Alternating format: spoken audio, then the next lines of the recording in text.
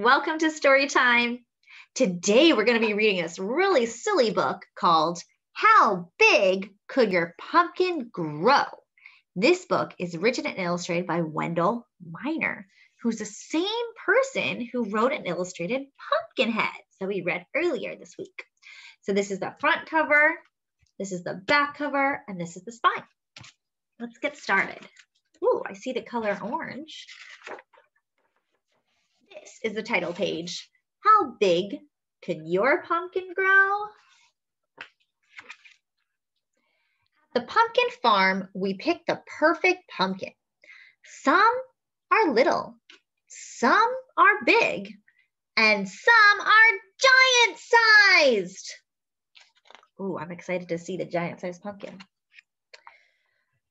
Giant pumpkin festivals are tons of fun. Will the biggest pumpkin set a world record? Wow, look how big this pumpkin is. It has to be picked up by some sort of truck, some sort of pulley, because people can't even pick them up on their own. What can you do with an enormous pumpkin? Carve into a boat and race in the regatta. Row, row, row your boat. Friends, this is a real event that happens in Vermont. People actually take pumpkins and they carve into it and have a race. The legendary Paul Bunyan and his blue ox, Babe, were giants too. They like to think big. If they gave you giant pumpkin seeds, how big could your pumpkins grow? Well, look at the kid. Look how big the kid is and compare it to the size of the pumpkin. That's how big Paul Bunyan and Babe are. They're super big. Would it rise as high as hot air balloons at the fall fiesta fair? Wow, this is a real event that happens in New Mexico, in Albuquerque. People actually have huge balloons that take to the air, and even a pumpkin balloon. Wow, that pumpkin is really surprised to see all those balloons in the air, isn't it? Wow, can your pumpkin beam as bright as the lighthouse at the beach? Wow. Your gigantic pumpkin could glow like the skyscrapers. But watch out, horns will honk on the bridge when it blocks traffic. Beep, beep. Wow, look, this pumpkin is covering the bridge, and this is actually the Brooklyn Bridge in New York City. This pumpkin has taken over the bridge. They do things big in Texas. Would your giant pumpkin be boss in a jumbo cowboy hat? Whoa, look at this. This is the historic Spindletop oil fields near Beaumont, Texas. Whoa, is your pumpkin a hungry monster gobbling riders on the tallest, fastest roller coaster? Look at that pumpkin. It's gobbling the roller coaster.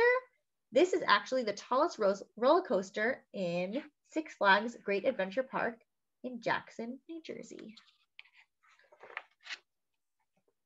Imagine if your pumpkin was too immense for hide and seek, and it couldn't even hide. This is the Capitol in Washington, D.C.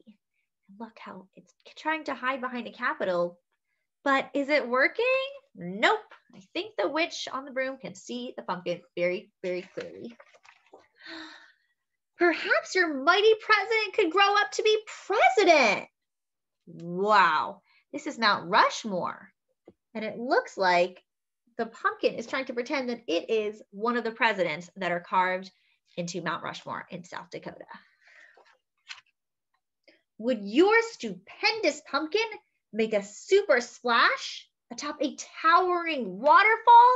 Look, this is a waterfall, but it looks like the water is coming out of the pumpkin's mouth. That is so cool. This is actually in Yosemite National Park in California. 3, 2, 1, blast off! Wouldn't your astronomical pumpkin smile to see a rocket zoom into space. Whoa, that is so cool. This is in Florida in the Kennedy Space Center in Cape Canaveral. Could the most colossal pumpkin fill the Grand Canyon? Look at that. It's totally inside the Grand Canyon. And the stream from the Grand Canyon is going into the mouth of the pumpkin. That's so cool. Isn't it fun to imagine giant pumpkins everywhere you go? The end. Here's a picture of a baby pumpkin and a big pumpkin. This is the author and illustrator. This is Wendell Minor, right there. Do you see the giant pumpkin behind him? Do you think that's real? Do you think it's made up? It might be made up. So this book was called How Big Could Your Pumpkin Grow by Wendell Minor. Thanks, friends, and I'll see you next time.